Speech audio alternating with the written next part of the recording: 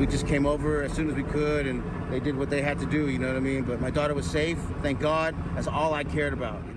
Immeasurable relief tonight only on NBC Bay Area. This father, after his young daughter was rescued by police, he tells us exclusively that someone stole his car with his daughter in the back seat. As you can imagine, it was an agonizing wait to be reunited with his little girl, but she is safe and sound and back home. This all played out in San Francisco's Ingleside neighborhood. NBC Bay Area's Jocelyn Moran has the details.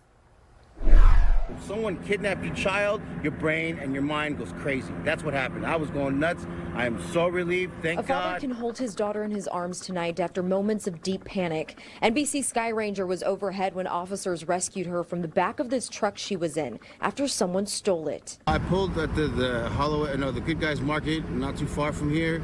I left my daughter was sleeping, so I just jumped out and I ran into the market to get something.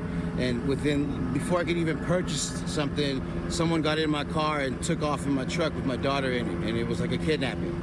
San Francisco police say they first responded to the area of Ashton and Holloway at around 4:26 p.m. Just about 11 minutes later, officers found the car with the child inside on Capitol and Ocean Avenues. I seen a guy drive kind of crazy, like a wild left turn, and he parked the car and started running. Jamil Tawasha is the owner of Home Run Liquors on the corner of Capitol and Ocean, near where the car was left parked. I walked up, I seen the car, seen a baby crying in there. And 2 minutes after I seen that, a whole bunch of officers and a helicopter came.